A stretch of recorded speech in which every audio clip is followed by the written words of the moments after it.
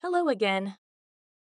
In this video, we're going to explore using the flight log section of Airplane Manager for the first time. We'll ensure the proper configuration of your aircraft to track engine hours, and we'll establish the initial hours for your aircraft to accurately calculate totals. Let's begin by logging into your Airplane Manager account.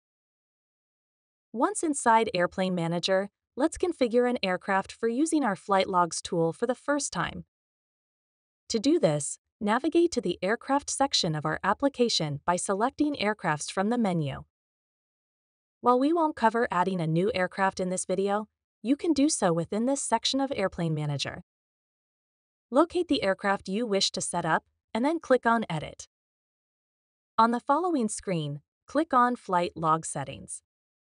In this view, you can select the columns you'll be able to enter data for in your flight logs. Check the box for each engine you need to track hours for. If you're using a maintenance integration like Trexall, Sierra Trax, or CMP, then you can also enable tracking for engine propellers. You can additionally track hours for auxiliary power units, as well as Hobbs time. For pilots, there are other options such as passenger count, distance traveled, and block times. If you wish to monitor other miscellaneous information, you can add up to 2 more columns and label them using the miscellaneous column options. Once you have your columns set as needed, you can return to the calendar and select a flight to begin adding flight log information. When you're in the flight view, click on Flight Log at the top. If you've added a miscellaneous column, you should see it displayed with the default options. Our next step involves setting the aircraft forward override, which enables you to input existing flight hours, landings, cycles, and more for the aircraft and its components. Fill in these details according to your aircraft. If you're using one of our maintenance integrations, clicking Update Serial Numbers and completing the fields on this form will help track part hours with these external tools. When done, click Save. You're now ready to start monitoring hours and other relevant data for your aircraft. Let's fill out the flight log for this leg.